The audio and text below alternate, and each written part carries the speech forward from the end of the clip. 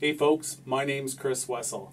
Today we're going to be tying a Split Wing Paddy Francis. It's basically a variation from an original Paddy Francis, but with a split wing on top.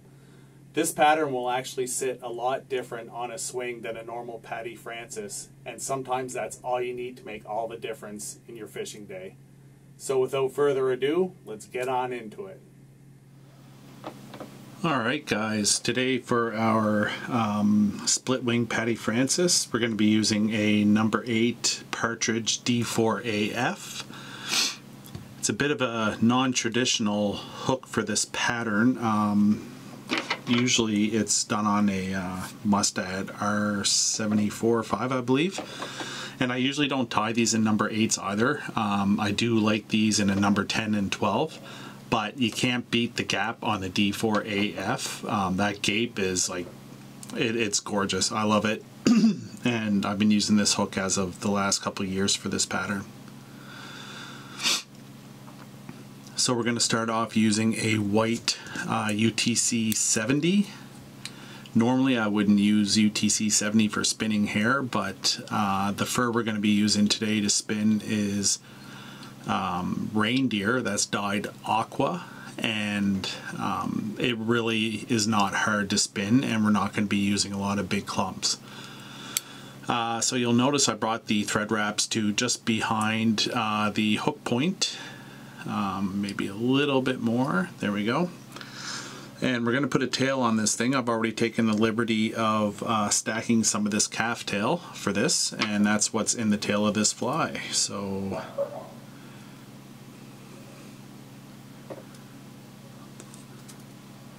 just going to measure up what we need there, and I'm going to cut off all this extra stuff, and we're just going to make a few wraps like that and just push that around the shank so we get some good coverage.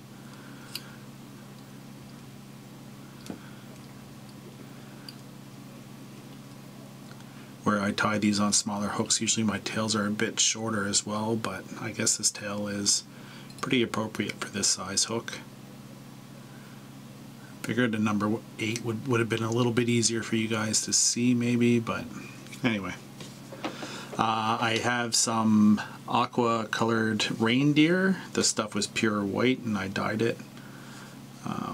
I like using there's 3 different furs that I like using for patties, and reindeer and caribou being number 1.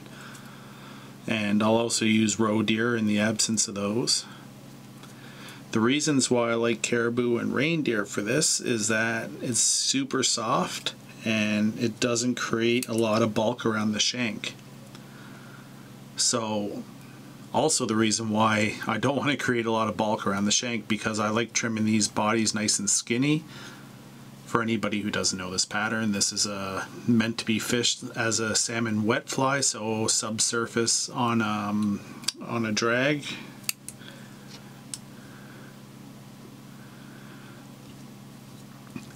And where I'm not floating this, I use the clumps of fur twice, so I'm not worried about getting the thicker fibers in the base for floating purposes.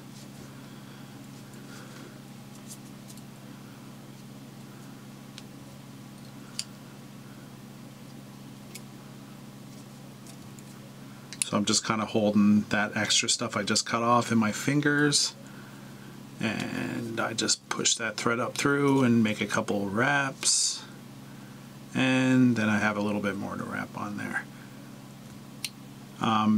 Anybody who's watched any of my bomber videos, you may have seen me like really trying to compress those clumps into one another.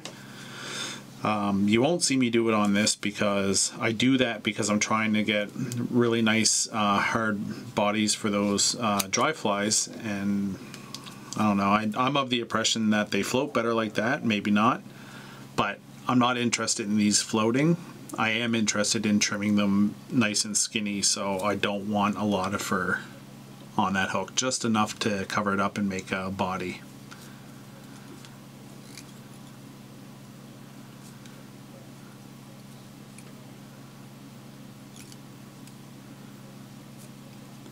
So the single wing Paddy Francis has been my go-to wet fly pretty much for the start of the season.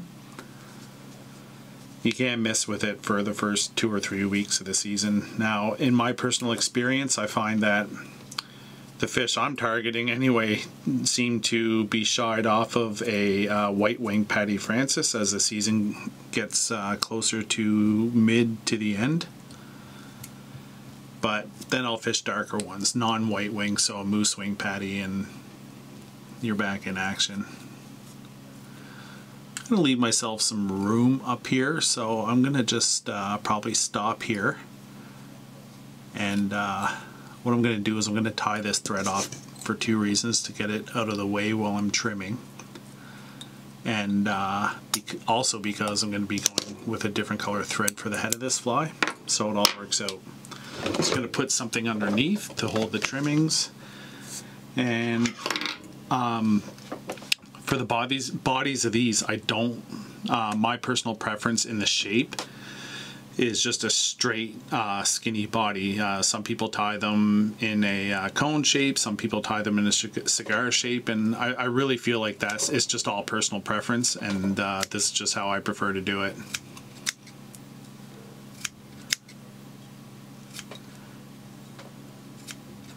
I know a lot of people don't tie these as skinny as I like them either, but this is just how I enjoy fishing them.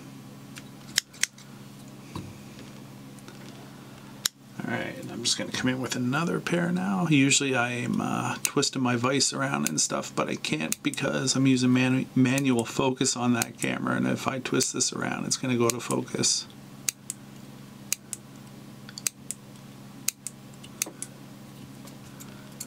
Alright, that's the front. And we're just trying to sneak up here between the deer hair and the reindeer hair and the calf tail.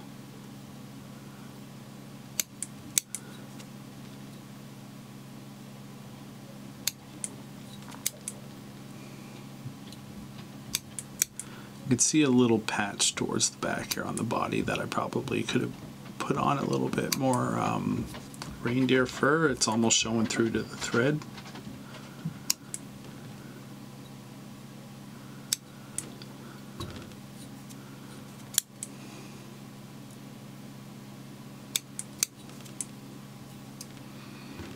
How's that? No, that's not terrible. Like I said, there's that one little spot there. I don't know if you guys could have seen that when I was rotating, but it's right about there. And another thing I like to do is I just trim up this down a little bit up here, and that's so my wings can lay down a little bit flatter. I don't want them really flared out. Alright, so I'm going to get rid of that trimmings bin, and we're going to come in with a UTC 70 in a black now.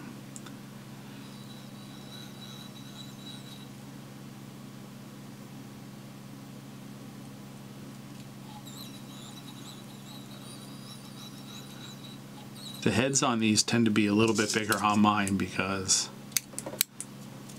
they just are.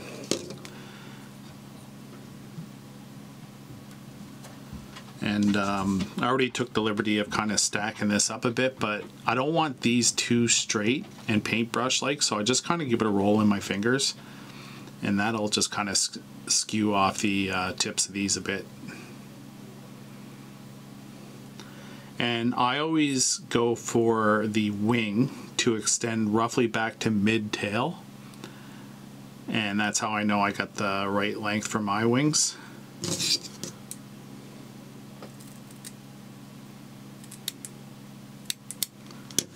Alright, so I'm going to tie this in as a single wing to start off with, because I find this is probably the easiest way for me to do this. I'm going to get rid of a little bit of these tips up here. And before I do anything else, I'm going to take a little bit of this. I'm going to give a shout out to LePage on this stuff, man. I got the gel and I was like, I don't know. But it's super sticky and it doesn't penetrate down like a lot on its own through the fibers, but I just give it a little bit of a push with my finger. And this stuff is awesome. Like, it just makes a bulletproof wing.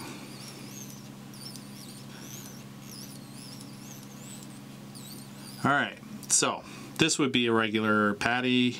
Actually, the wing would be a little bit thicker than I would like on a regular patty, but it's going to be a split wing. It's not the prettiest fly in the world, but let me tell you, salmon just love this fly. Alright, so all I'm going to do now is I'm taking this, I'm going to start splaying this out until I get equal sides.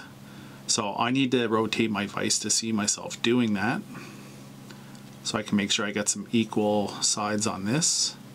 I think I'm there now, and basically I am going to keep that split, and I'm just running that thread down over my fingernail, and then it'll slip right down to where I want it to be.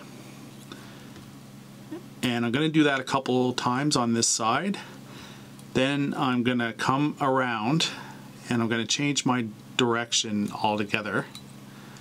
And I'm just going to pull this wing out now, and I'm going to bring it around. So you're basically figure eighting around these to create your split. And that's what it should look like.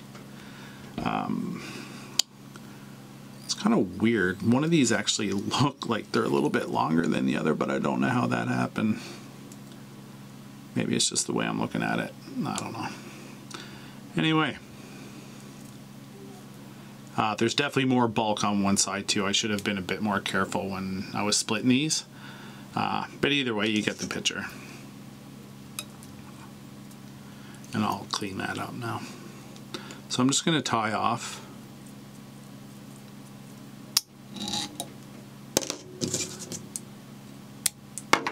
And I am going to come in and try to just clean up some of these stray fibers. Not that it matters, the fish don't care, and they probably actually like it. Find the more perfect you try to make your flies, the more the fish seem to just shy off of them. So that is a split wing Paddy Francis. I haven't really had a lot of experience on this aqua color yet, but I'm super stoked about it. If you guys are looking for any color options that work, there's three that I mainly use, which is natural, purple, and blue. And purple and blue are basically my money makers when it comes to fishing, so purple probably being the best in the last year or two. I'm hoping this aqua is going to keep up with those. So, split wing Paddy Francis, super easy, super effective, and it just makes that Paddy Francis swim a little bit different than a normal single wing. Thank you all very much for watching. If you haven't subscribed to the video yet, I'd really appreciate it. If you are not into that, that's totally cool too. Just glad to have you along. Until I see you next time, take care.